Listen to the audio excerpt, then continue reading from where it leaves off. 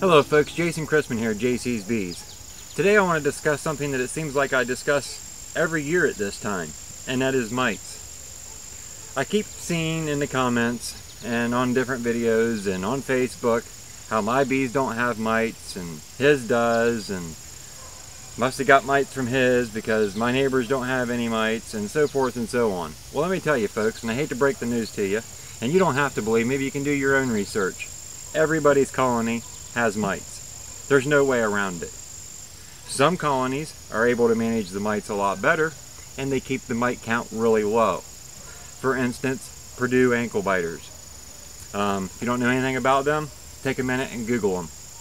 These bees like to chew on things, and one of those things is mites. But I've never had these bees, but I've read a lot about them, and I know a lot of people that do have them. And from what I'm hearing, they're a little bit more aggressive than I like. So that's my reason for shying away from the Purdue ankle biters. If you think that your colony has zero mites, you're only fooling yourself and you're only hurting your bees. You have to do an appropriate mite wash, and that's what this is for, and I'm going to explain it in a minute, to know where your mite level is. Just a couple days ago I had a comment from a fellow named Joe, and he's kind of inspired this video. Joe asked me, is there any negative effects to treating without doing a mite wash? And I replied no. The downside to not doing a mite wash is a disadvantage to the beekeeper, not really the bees so much. See, when you don't do your mite wash, you don't know where your mite level is, so you don't know what kind of traits your bees are producing. Maybe they're producing some kind of a trait that's keeping the mite count really, really low. Maybe the next colony has a really, really high mite count. So if you were ever to make splits or take queen cells from a colony, you would want to take them from the one with the lower mite count. But you're not going to know any of this information because you said, hey, I don't want to do this. I'm just going to go straight to treating. Bad decision, folks. I guess I would rather see you treat without the mite wash and go into winter versus doing neither. So, with that said, I want to discuss this cup that I just threw over my shoulder after I go get it. Before I get into this though, one thing I want to discuss is a video that I released last year, and I think it's crucial for all new beekeepers to go watch it.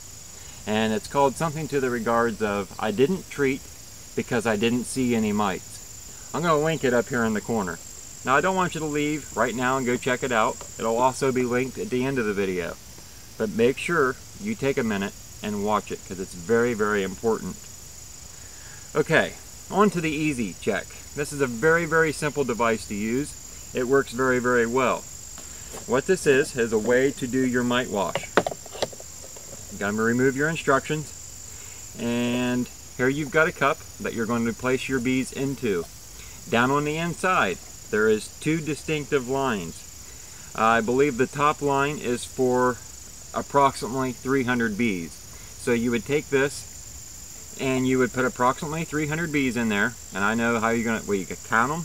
No, you use a cup, a 1 cup measuring cup.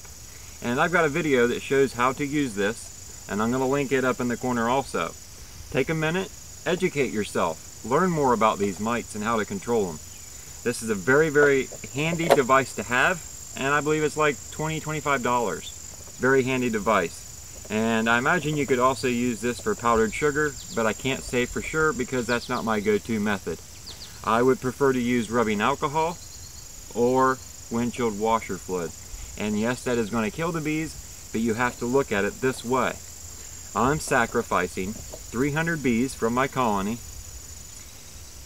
for the health of the colony and for their survival over winter. So I consider that very crucial.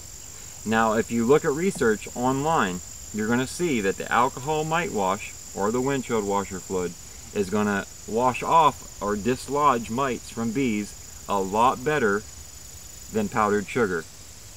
You're going to get a better reading, a more accurate reading by doing the methods with the alcohol or the washing fluid. So just an idea there. Like I said, watch this video if you want to know how to do this.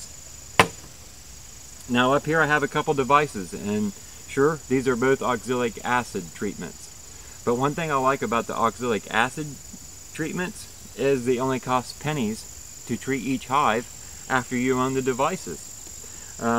This is one I have linked in my Amazon store.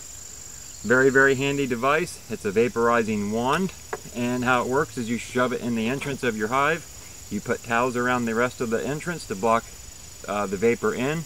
You hook it up to a car battery, and minutes later you see vapor starting to come out any small holes or seams in the hive. You remove this, you plug it back up with the towel to keep the fumes in for, I believe, 10 minutes, and you move on to the next hive. Now the downside with this is if you've got more than, say, 8 hives, you're going to spend most of your time treating, because this is a very, very time intensive thing. But if you've only got a few hives, this is a great tool. What we've got here is my homemade Pro Vac. Very, very handy device, and it does the same thing as the wand, but in a much quicker manner. For instance, it's just a couple minutes per hive and you're on to the next one. This thing heats up a lot quicker than that. You have these caps, you put the acid in there versus putting the acid in this tray, and you simply turn this upside down once it's hot, push it down on, and you go and treat. You don't turn it upright though until this is inserted into a hole on your hive. And a lot of people are drilling holes in the back and towards the bottom, right above the screen bottom or your bottom board, and they stick this in the hole, and once they pull this back out, they stick a golf tee in the hole. That way the bees don't propolize the hole shut. Very, very effective method. Now you do have to do 3 treatments, and they're, I think, 7 to 10 days apart, 3 times. And the reason for that being is with oxalic acid, which is what we've got here, it does not kill mites within capped brood. So it only kills the mites on the bees that are out walking around on the comb and inside the hive, not inside the comb. So that's why you have to do the 3 treatments. By this calculation, every week you would have new bees emerge from the brood, and you would wipe off the mites on them. Does not affect the bees at all, and oxalic acid is actually in honey, so it's not harmful at all. Now they do recommend you remove the honey supers when you do this, so you might want to think time accordingly. When are you pulling your supers, and do I have enough time to do these 3 treatments so that they have time to raise healthy bees before it gets cold? You don't want to treat last minute. If you treat last minute, say I treated today, it's 65 degrees right now. I go through the whole bee yard, I treat everything. 7 to 10 days, I'm supposed to come back out here and do it again. And 7 to 10 days, it's 45 degrees. It's starting to get cold quick. Now I'm starting to wonder, are my bees going to be able to produce mite-free or disease-free bees before winter? I want healthy bees to overwinter on. And see, these mites, they infect your bees with all kinds of pathogens and diseases. Some of the diseases are actually visible, like deformed wing. When you got a folded up wing, pretty much a useless bee because you're not flying anywhere. So you start to get a colony of them, colony dwindles very quickly, and that's all due to Varroa mite population. So this is not the only method to treat mites. I mean, there's so many on the market anymore. My old fallback used to be Mite Away quick strips, but those are getting very pricey when you've got very many hives. I'm going to take a guess. I'm thinking it's like $9–10 a hive. Maybe I'm wrong. Maybe somebody can correct me here.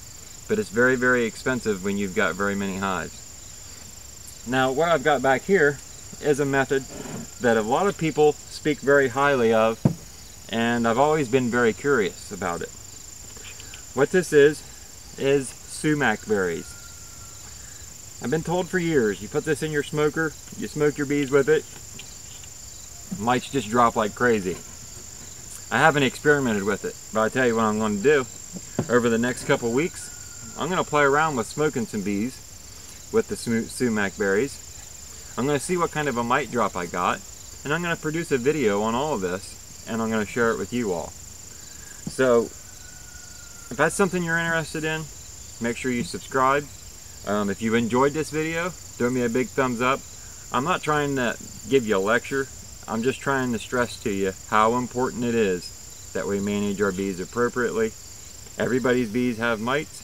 Some are just have a lot less. And when our bees meet on these flowers out in the pastures and the fields, mites hop from one to the other, and now your colony just got another mite. So let's keep all this in mind, folks, and let's try to raise some healthy bees for winter. If you have any questions or concerns, leave them down below and I'll try my best to answer them for you. I wish you all the best with your bees, and we'll see you next week, folks. Thanks for watching.